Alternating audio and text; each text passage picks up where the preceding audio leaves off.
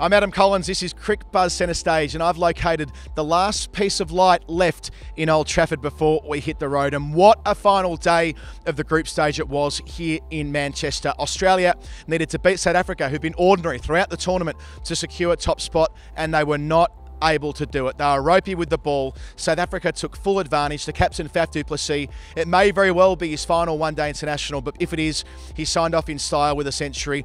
Rassie van der Dussen was equally brilliant with 95, holding out from the final ball of the innings. They made their way to 325, setting Australia 326 for the victory. It was the sort of day when you think, what if? What if they bowled that way earlier in the tournament? What if they batted with that purpose, especially in some of those early chases? Who knows what could have been? They could have been in the final four. Instead, they're on a plane home tomorrow, a discombobulated side. We don't know how many retirements there will be. At least Imran Tahir and JP Duminy, who signed off from limited overs cricket today. Whether Faf du Plessis joins them, it's yet to be seen. And here was the South African captain reflecting on their tournament after a 10-run victory.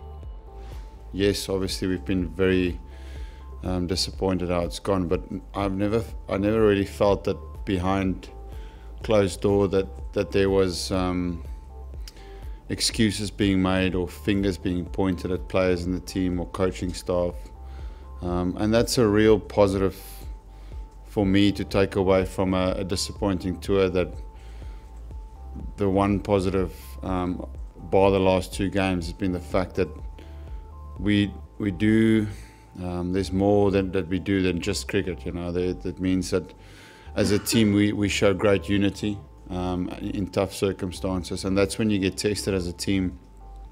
The cracks can appear and you can really start blaming each other, and I never felt at this tournament. So I mean, that is a real positive for me as the captain, that I can say I'm really proud of that things are right in the team.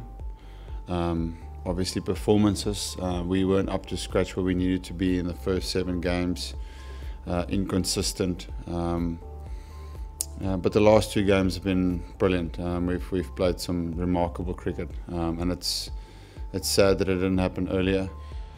As for Australia, it was far from their best day with the ball, and they didn't do what they needed to do with the bat in a hefty chase. We saw David Warner make his way to a 3rd 100 in the competition. He was magnificent, as was Alex Carey. Arguably, Carey was even better. They lost Finch early, they lost Stephen Smith early, and they lost Usman Khawaja to a hamstring injury, which I'll come back to in a moment. But Carey, he continues to up his personal best in each of these games, coming in at number 7. When Stoinis went and Maxwell went, it had to be Carey alongside Warner, and for a while there, they truly gave Australia a chance of pulling off a miracle victory. It didn't happen in the end, but it's not for nothing that Carey is blossoming at the perfect time. In terms of the broader equation for Australia, this means instead of staying in Manchester, they are off to Birmingham to play England in the second semi-final on Thursday, with India coming up to Manchester to play against New Zealand, which would have been Australia's preferred draw. For Australia, that is a game that now has so much riding on it, not just because it's the World Cup semi-final, but it's the old enemy and they're carrying injuries. Marcus Stoinis, that side strain looks to be getting worse. He batted under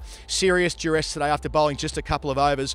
But bigger yet again is Usman Khawaja. He hurt his hamstring early in his batting innings. He retired hurt. He came out later on and played a little cameo before getting out just at the tail end of that chase as the wickets fell around him. But as Aaron Finch said, it's going to be a long way back for Khawaja to get back into this tournament for the pointy end. Usman's not looking great, in all honesty. He's done a couple of hammies before and said it feels a little bit similar to that. So in terms of replacements, we haven't had time to sit down and talk about that yet. Marcus is just a bit sore on his side, and we'll have to wait for scans tomorrow to know the finer details of it. Obviously, it's tough to talk about replacements and things like that when you haven't got the full story and the full scan. So we'll get that tomorrow, and you guys will know as soon as we do, I guess. A brilliant end to the group stage here at Manchester. It's not worked out for Australia. They're back on the motorway, but gee, 2 tantalising semi-finals. India, the men in blue, taking on New Zealand here at Old Trafford. Then a massive, gigantic blockbuster of a second semi between England, the host, and Australia. We can't wait to bring it to you on Crick Buzz Centre Stage. Talk to you in a couple of days.